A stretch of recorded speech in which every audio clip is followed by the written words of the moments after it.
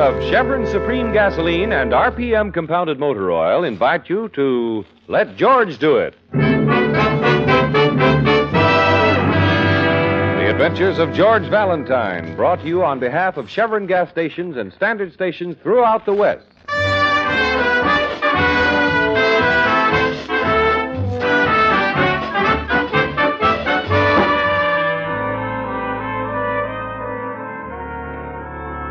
Tonight's adventure begins as George, feeling very safe after making a special trip downtown to pay the premium on his accident policy, walks briskly down an isolated street to where he has parked his car.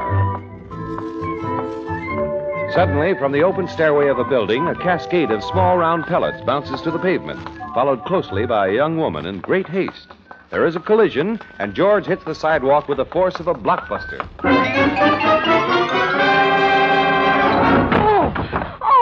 Are you hurt? Oh, you don't have an extra sacroiliac on you. Can you get up?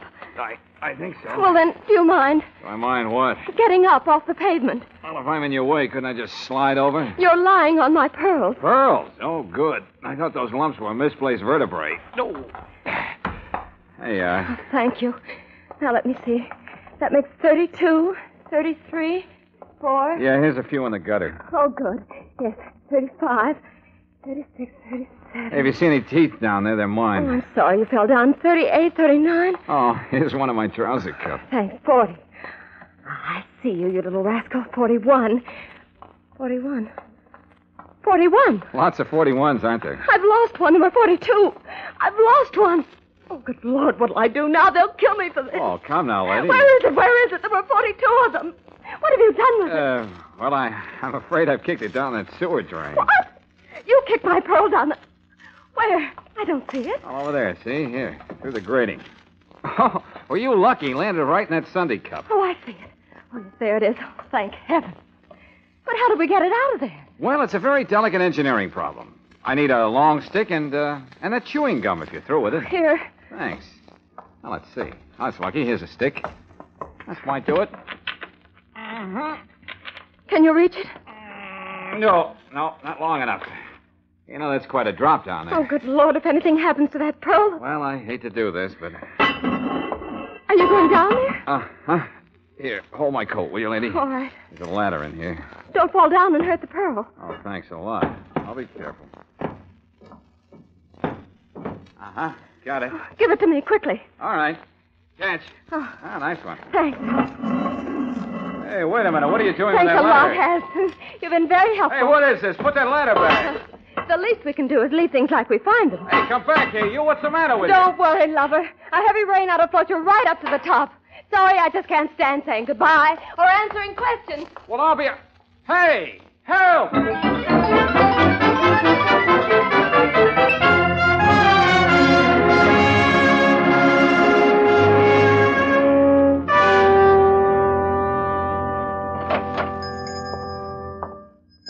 Yes? Something for you, sir? Yeah. This looks like the right place. Are you Mr. Zaghetti? To be precise, Bela Zaghetti. I am he. Oh, Mr. Zaghetti, I can see by the layout here you're a jeweler. Now, I wonder if... To be precise, I am not a jeweler.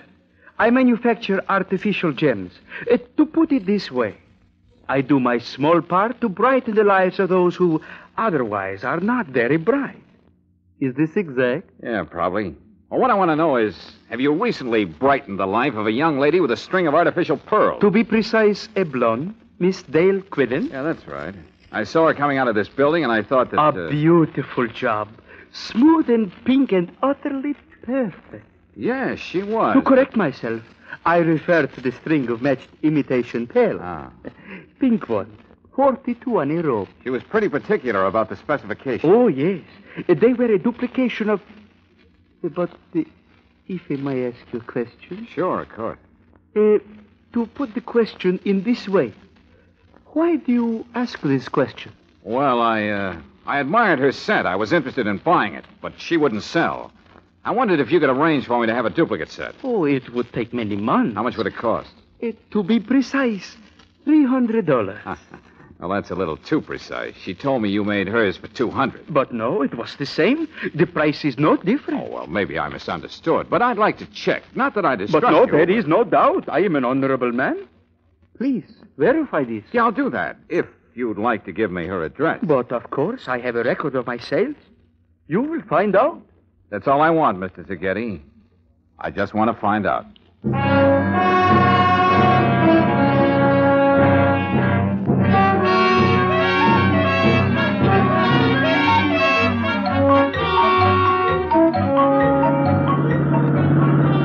Well, after all, George, anybody who'd go down into a sewer pipe after a blonde deserves everything. Oh, now listen, Brooksy, I didn't follow her into the sewer.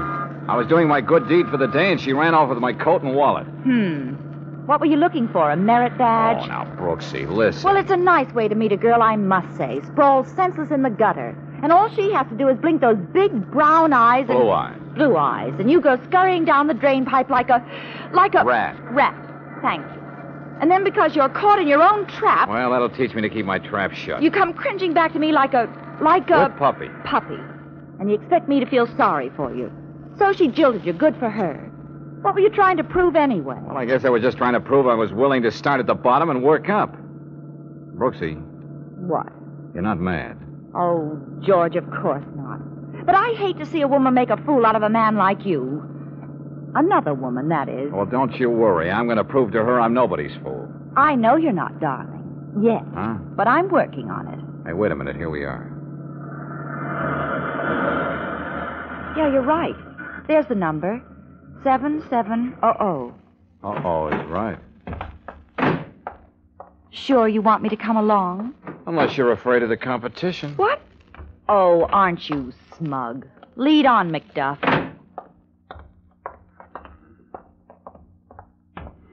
Yeah, here's her name on the box. Miss Dale Quillen. I'd like to give her a piece of my mind. Now, Brooksy, let me do the talking.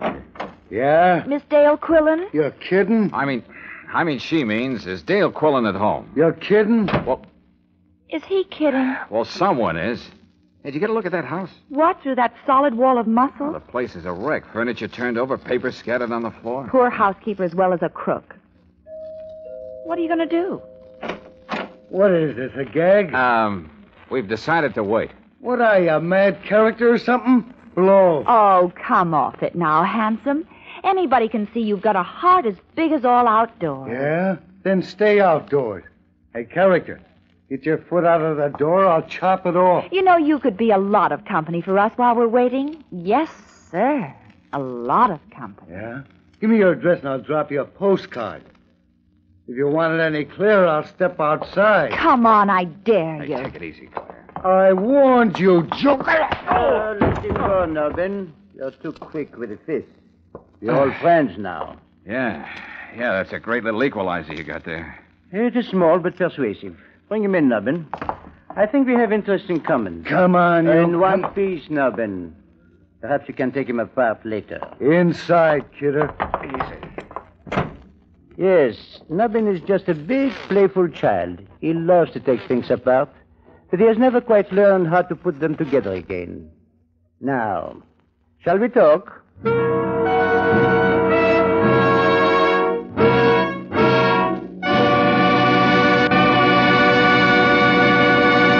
We'll return to tonight's adventure of George Valentine in just a moment. Meanwhile, let's go from assault and battery to just plain battery. For thousands of Western motorists, October means a lot of weekend driving, like football games and hunting trips. But for the battery in your car, October means extra work and power drainage because of the colder weather and lots of stop-and-go driving. So let me give you a two-way economy tip. First, depend on the men at your standard station or independent Chevron gas station for periodic battery checkups. They have all the equipment and know-how for keeping up your battery's maximum power and for giving it longer life. Second, when you fill up your tank, ask for Chevron Supreme gasoline. Tailor-made for each different climate and altitude zone, high-octane Chevron Supreme assures instant starts, eliminates grinding on the starter, and drain on the battery. So for definite battery economy in colder weather, just remember regular battery checkups at any Chevron gas station or standard station and Chevron Supreme gasoline.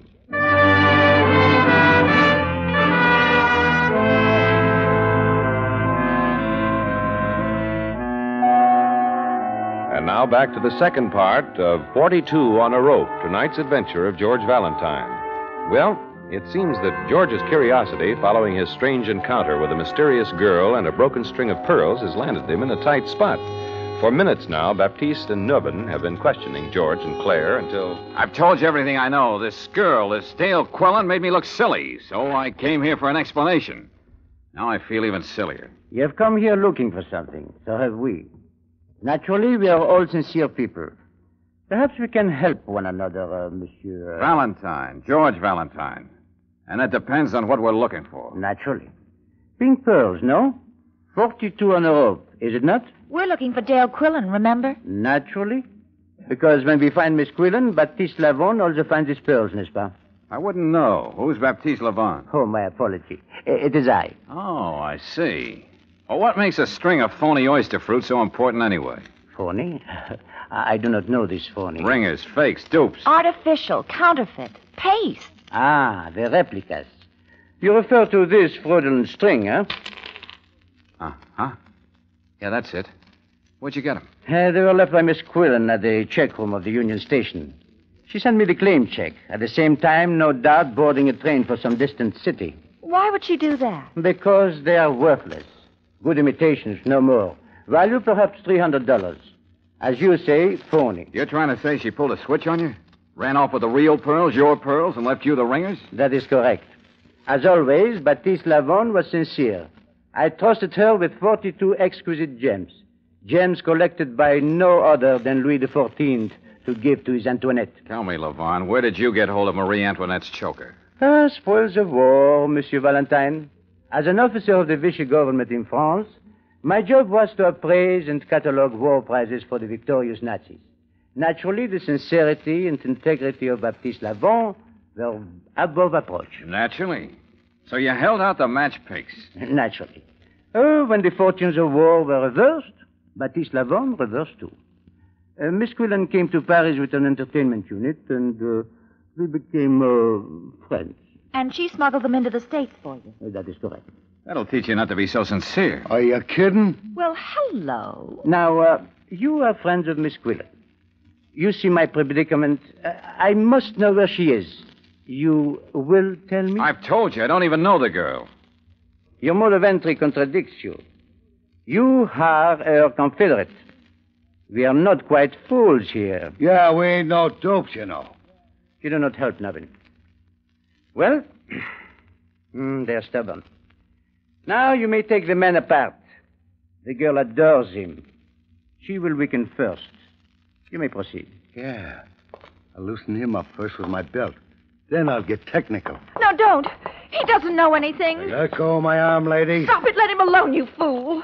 Can't you see he doesn't know anything? You won't let go, Baptiste. I would advise you to do as Nubbin said. Claire, better sit this one out, honey. I won't let them. Who's that? I don't know. It seems to be a messenger of some sort with a package. Package? I will not insult your intelligence by warning you to keep quiet. Answer it, Nubbin. Yeah. I've got a package here addressed to Handsome. Handsome, that's all the name it's got. That's me. I'm handsome. You? Are you sure? You kidding? Give me the package. Well, can you identify yourself? Sure. Take a good look at me. Now, wouldn't you say I was handsome? Yes, sir. You got pretty eyes, too. Okay, give me the package and dust. Handsome, is it? This is surely not Nubbin, nor is it Baptiste Lavon. Handsome, then, is Monsieur Valentine. Oh, no, not me. No, it's... Oh, yes, Monsieur Valentine. I will open the package for you. Sacre bleu. They're not here. It's nothing but a map. Yes, but a large map of the city, with 4 small crosses marked on it, and these words, X marks the spot. But there are 4 X's. Yeah. One at High and 23rd. And one at Elm and Valley. And 14th and Underhill. And Casta and Granite. 4 spots marked with X. What does this mean, Monsieur Valentine? Well, how should I know? Oh, go ahead, Handsome. Tell them. They'll find out anyway. What? What do you... Oh, yeah, okay. Well, it's obvious, isn't it? She planted the 42 real pearls in different places. So even if you found one hideout, she'd still have 3/4 of them hidden away at other places. Excellent. You know these hiding places? Naturally. Excellent. We will all go hunting. Nubbin, the young lady, you and I, and the gun. Please do not forget the gun.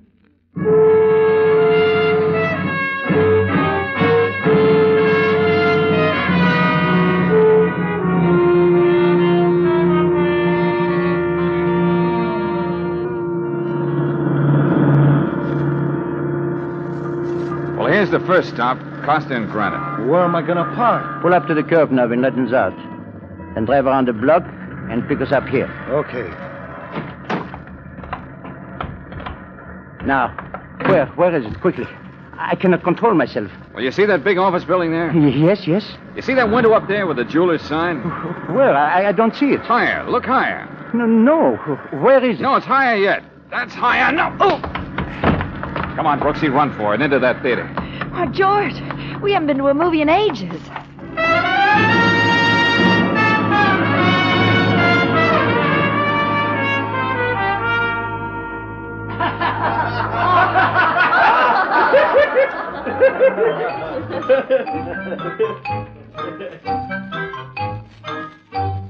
Oh, it's a cartoon. Good, I could stand a laugh. We didn't come in here for laughs, Brooksy. Do you think Levon saw where we went? I don't know.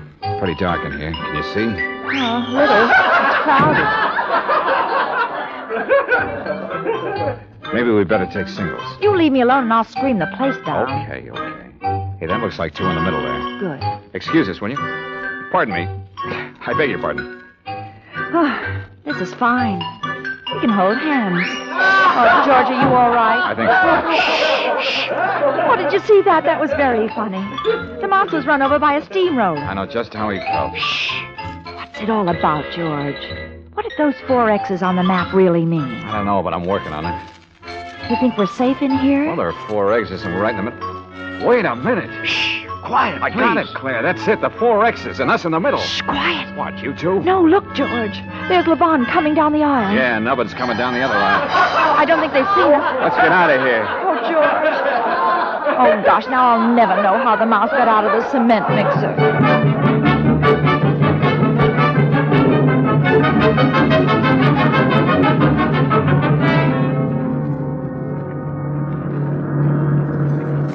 Is anybody following us now, George? No, I think we've shaken him. Driver? Yes, sir. Got a map of the city? Yeah, here you are. Good, thanks. Say, pull over to the curb a minute, will you? Sure. What is it, George? I only hope Levon doesn't figure it out as fast as I did. Hey, you got a pencil, Brooksy? Yeah, an eyebrow pencil. Good. Thanks. Hey, now look. You remember the 4 intersections where the X's were? Yes. Now, I fold the paper here. Yeah. And draw a straight line from this X to this X. Fold it again and draw another from here to here. And you get a big X. Yeah, Brooksy. X marks the spot, intersecting at DeLong and King Avenue. And that's where we'll find Miss Dale Quillen.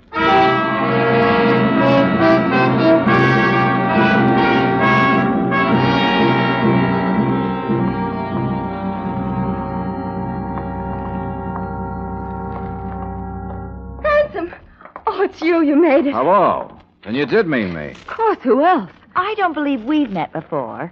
I'm Claire Brooks, George's fiancée. Secretary. Oh, practically the same thing. Looking at you, I guess it would be. How'd you know I was in your house? And how'd you know I'd get your message? I knew Baptiste and Nubbin were inside. I was watching from the vacant house across the street. I saw them take you in and knew they'd make it tough for you. What made you think I'd catch that X marks the spot routine? Well, you'd gotten that far with a lot less to go on. Also, I found your business card in your wallet. You're George Valentine, aren't you? Well, perhaps I should introduce you two. I figured you'd know the score because you're a professional troubleshooter. And brother, have I got trouble. Well, if I can be of any Now, help. wait a minute. Remember the sewer, George. Oh, I'm awfully sorry about that. I was panicky. It won't happen again. Darn white of you. Come on, let's get away from here. First of all, suppose you tell us what you did with Marie Antoinette's necklace. After you. I haven't got it. I don't know where it is. Oh, well, that helps a lot. Take off, driver, anywhere but here. Now, wait a minute. Let me get this. All we know is that you smuggled the pearls into the States. Now you tell us you don't know where they are. Take it from there. I know I had them. Levon concealed the pearls in a bottle of wine. I saw him do it. They were stuck to the bottom of the bottle with wax so they wouldn't rattle. Then he filled the bottle and sealed the top. I paid customs duty on the wine and got them through. Very smooth. Go on. Well, when I got here, the seal was still unbroken. But, well, you won't believe this, but when I opened the bottle, the pearls were gone. Somewhere in the middle of the Atlantic, somebody had made a switch. You're telling me the pearls were hijacked from you? It's true, I swear it. But do you think Levon would believe that? He'd say I double-crossed him. Men are so skeptical. Do you believe me? Well... Say you do. Say you'll help me. All right, I do, and I'll help you. Oh, swell. Now, all we've got to do is find the person who stole the pearls from the girl who smuggled them in for the boy who stole them in the first place.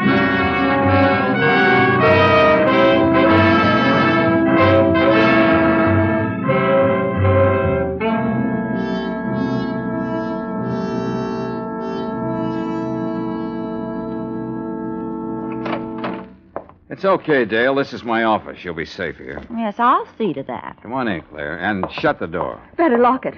Should I swallow the key? Why did we have to stop at the library? Why did you have to take out a book at a time like this? Well, I'll tell you, and listen carefully. Levon's desperate. We've got to have some answers ready for him before he catches up with us. Oh, I have a feeling he's close by. You don't know him like I do. He's closing in on me. I know he is. Look, Dale, look. Keep calm. He's not in the filing cabinet or under the desk.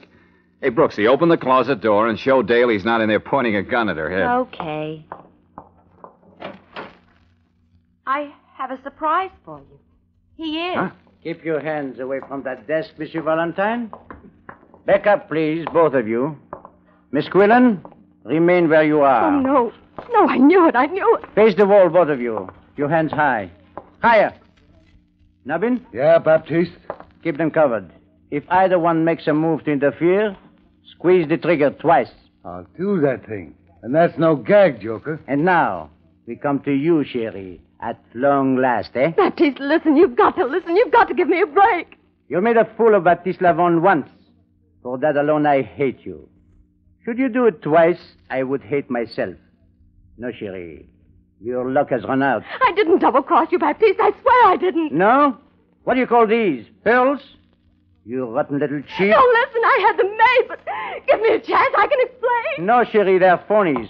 Phony like yourself. Baptiste, the pearls, they were gone when I opened the bottle. Somebody took them. You've got to believe me. You carry the light to the end, eh, Sherry? Your last chance, my darling. Where are the pearls? I don't know. Don't move. Stay just as you are. I want to remember you like this forever. Bonsoir, Sherry. Levon, Quiet, Joker. I know where the pearls are. I said quiet. Wait. What was that, Monsieur Valentine? Call off your dog, Levon. I'm ready to talk. Don't listen, Baptiste. He's a kidder. You can talk, Monsieur Valentine, from where you are. All right. Your story about Marie Antoinette's necklace got me interested in famous jewels. I've been to the library and picked up a book. That's it on my desk there, the red one. Now go on, open it. To the page I have marked. If this Wait is now, a Ben. gag... The book, yes. Jewels of History. Go on, read it. Read what it says. I am reading.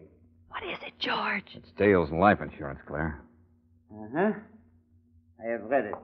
Well, Well, I guess you win, Valentine. Can we put our hands down now, Levon? Of course. Let them alone, Nabin. You have very nearly made a tragic mistake. I thank you, Monsieur Valentine. Baptiste Lavon thanks you. I don't get this, Baptiste. Come, Nabin. We've worn out our welcome. Monsieur Valentine, we will trouble you no more. You will never see us again. Bonsoir, chérie. Now I will remember you always as you were in Paris.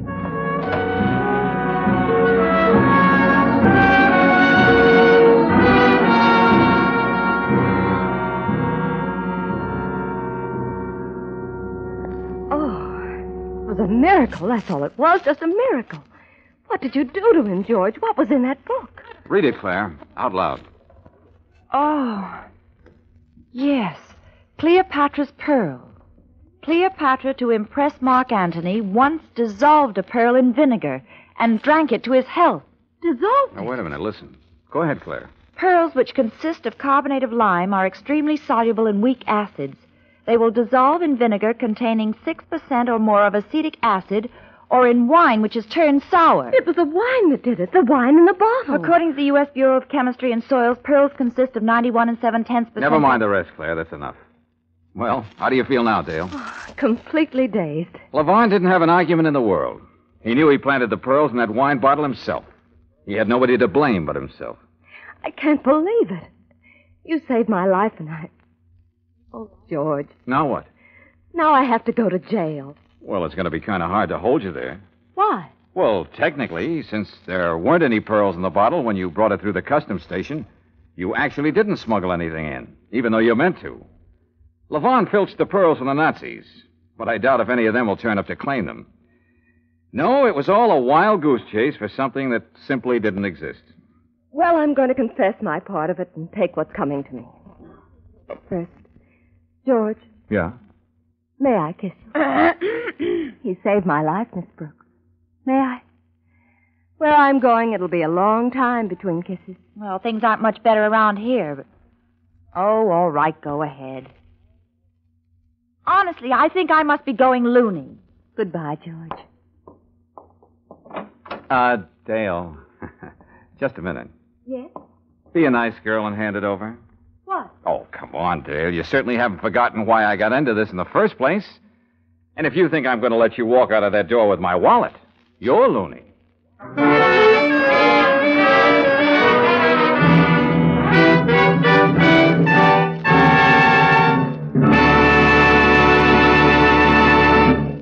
If your family car is the kind that does all-around duty, like taking mother shopping, dropping the children off at school, picking up father after work, you can't choose your tires too carefully.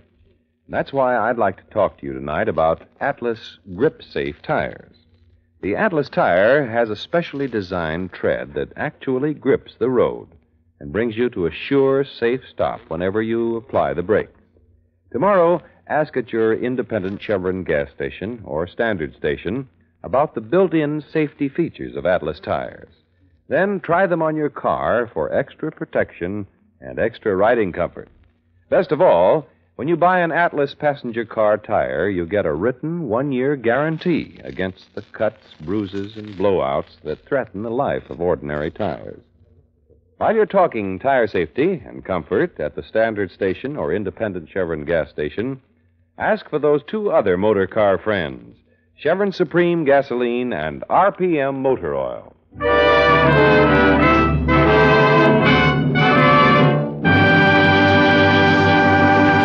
Next week, when you tune our way for The Joke Was on the Killer, another adventure of George Valentine, you'll hear George sing, Some joke, I'd say. Brooksy, see what's happened to Mrs. Ralston, will you? Well, sure, George. Glenn, he made me go through with this farce and shoot those blanks. Well, he's not going to do anything like that to you again, Agnes. Wait a minute. Listen, everybody. This man is dead. We've had enough of this vicious nonsense. You're part of this, too. This act, Valentine. Now I know it. And you, get up. Oh, leave him alone. Come and help me with Mrs. Ralston, George. Now stop this, all of you. What do I have to do to make myself clear? This started out as a joke, but it's no longer funny.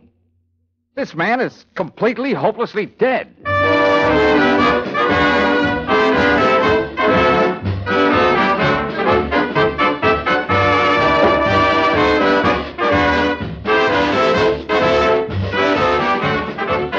Clinic care, hospital care, a visiting nurse in your home. They are made possible by funds from Community Chest.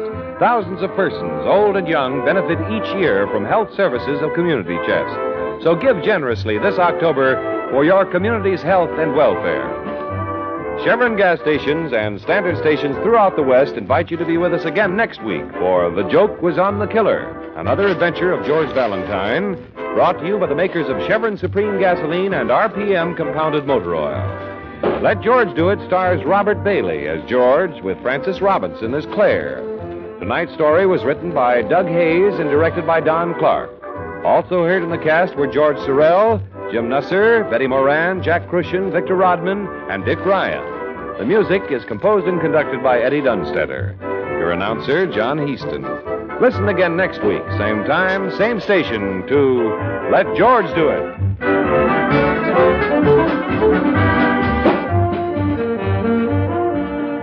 This is the Mutual Don Lee Broadcasting System. KHJ Los Angeles. Memo from stationers. Here are ballpoint pens for every purse or pocket.